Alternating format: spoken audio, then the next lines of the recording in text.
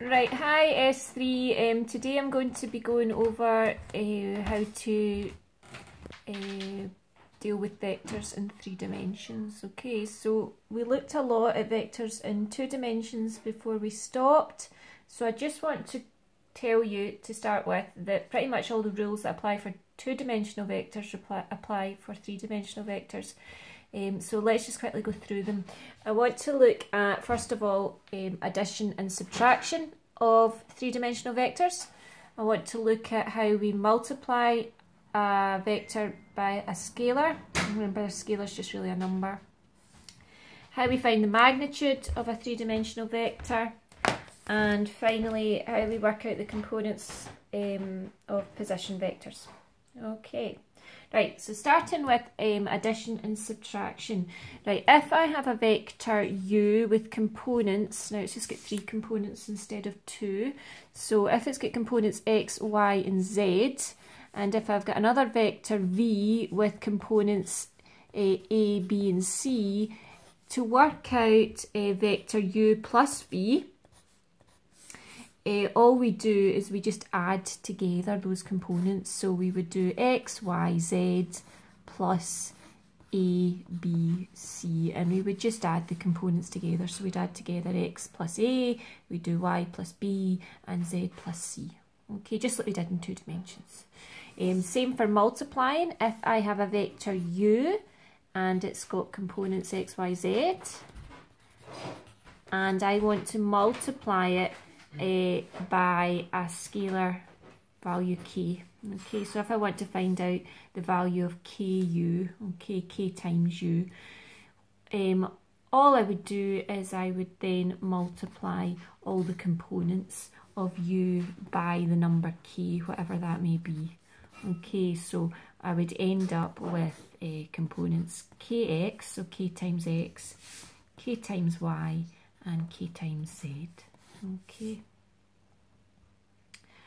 When we worked out the magnitude of a 2-dimensional vector, I showed you how we used Pythagoras' theorem. The theorem can be used in 3 dimensions too. So again, if I've got a vector u and it has coordinates x, y, z, if I want to work out the magnitude of u, now remember we denote magnitude with those 2 wee lines round u. And the magnitude of u would simply be the square root of x squared plus y squared, and because it's 3 dimensions, plus z squared.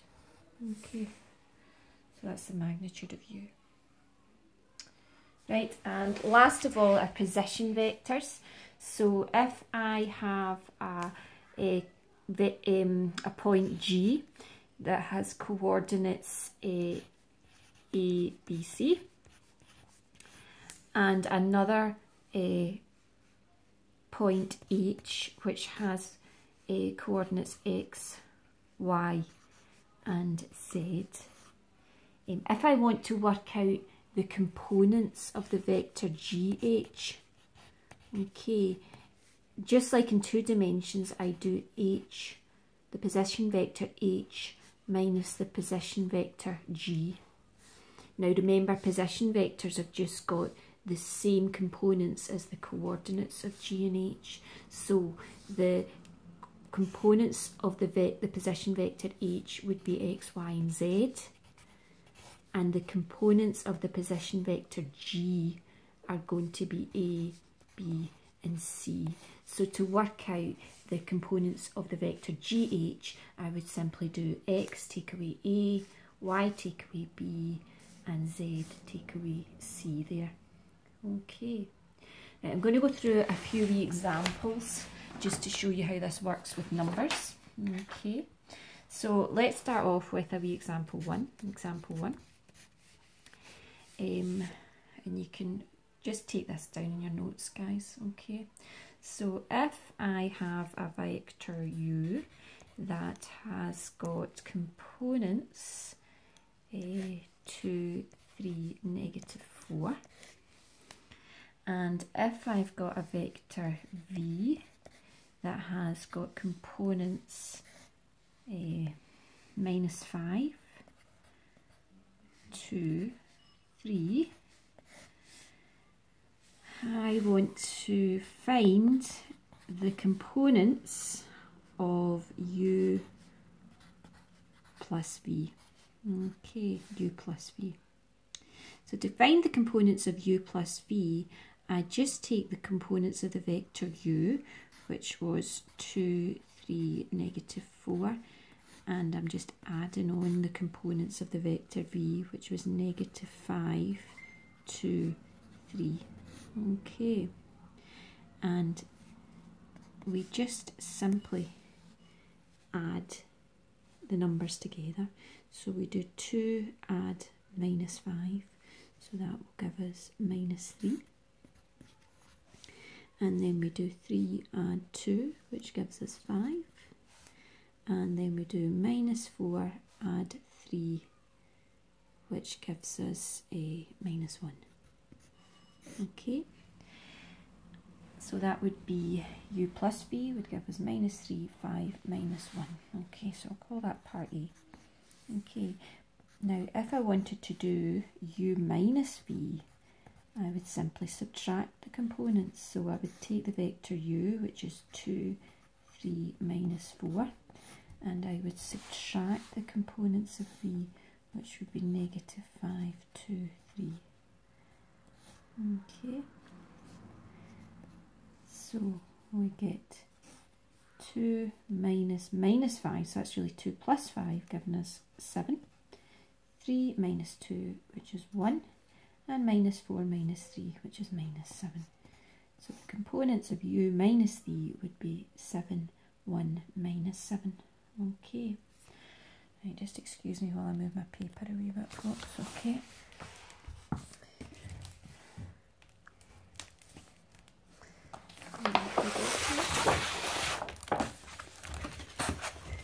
Right, okay, just going to move down here and do example 2. Example 2. Right, this one is an example of multiplication by a scalar.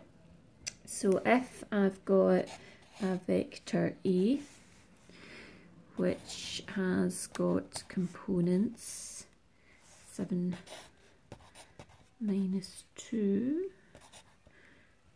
and 3. 7 minus 2, 3, and I want to find the components of 3a. Okay, so I want to find 3a. So all I do is I take the vector a and I've got to times it by 3. Okay, so 3a would simply equal 3 times the components of a, which are 7 minus 2 and 3. Okay, so 3a is going to equal 21 minus 6 and 9. Okay, that would be the components of 3a, because I just do 3 times 7 to get 21, 3 times the minus 2 to get the minus 6, and 3 times 3 to get the 9. Okay, so that's the example 2 there. Alright, let's look on to example 3, which is a wee example of finding the magnitude of a vector.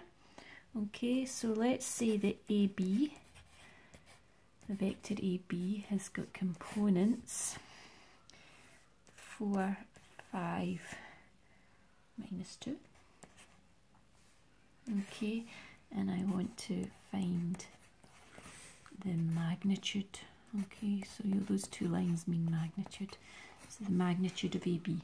Okay, so to find the magnitude of AB, well, the magnitude of AB would simply be the square root of all its components added together. Okay, so AB will be equal to the square root. Okay, so the first component there was 4, so it would be 4 squared, plus the second component was 5, so that would be 5 squared, plus the third component, which is minus 2, so that would be minus 2 squared. Okay, and 4 squared would be 16, 5 squared is 25, okay, and minus 2 squared, well, when we square a negative number it just becomes positive, so we're going to get 4 there. Okay, so that leaves me with the square root of well, that will be 45. Okay, now we leave it as a third, folks. Okay, we can simplify the third. If we simplify 45, we get 3 root 5. Okay, and we can write it as a simplified third, but don't write it as a decimal. Okay, and so that's how we find the magnitude of a three-dimensional vector. Okay, now the last wee thing for today that I want you to do is to be able to work out the components of a position vector. So a wee example here, example 4. Right, quite a common exam question this. So if I tell you that the coordinates of P are 2, 3, 1 and the coordinates of Q are 3, -1, 2. Okay, so P is 2, 3, 1 and Q is 3, -1, 2.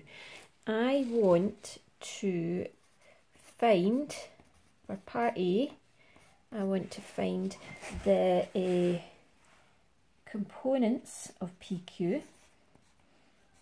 Okay, and for part B, I want to find the magnitude. Okay, so I want to find the magnitude of PQ. There, okay, magnitude of PQ. Okay, so let's, sorry, that's my battery, my phone running down. My flash has gone off. Right, we'll try and get through this without it running out completely. Right, let's start off with part E. So we want to find the components of PQ. So to find the components of PQ, right, now these are, we take the position vector Q and it's minus P. Okay, so just like in 2 dimensions, it's position vector Q minus position vector P. Now remember that the components of your position vector Q are just the coordinates of your point Q. Okay, so that would be 3, -1, 2. Okay, and the components of the position vector P are just your coordinates of P, which are 2, 3 and 1 there. Okay, 2, 3 and 1. So it's Q minus P and we just subtract those components there. So 3 minus 2 will give us 1. And -1 minus 3 will give us -4. And 2 minus 1 gives us 1. Okay, so the components of PQ are 1, -4, 1. So that's the answer to part A. Right, moving on to part B now, folks. Okay, B is to work out the magnitude of PQ. Now, it's just like we did in the previous question. Okay, magnitude of PQ will simply be, sorry, I'm going to focus on that here, folks. Square root of all the components added together. Okay, so 1 squared plus -4 squared plus 1 squared. Okay, and doing that, 1 squared is just 1, -4 squared gives me 16, so 1 plus 16 plus another 1, giving me the square root of 18. Again, we're going to leave it as a third, which would be 3 root 2. Okay, right, I'm going to give you a wee exercise to do on some vectors similar to this. Okay, and you'll find that on Show My Homework. Right, well, good luck, and I look forward to seeing all your answers, folks. Bye.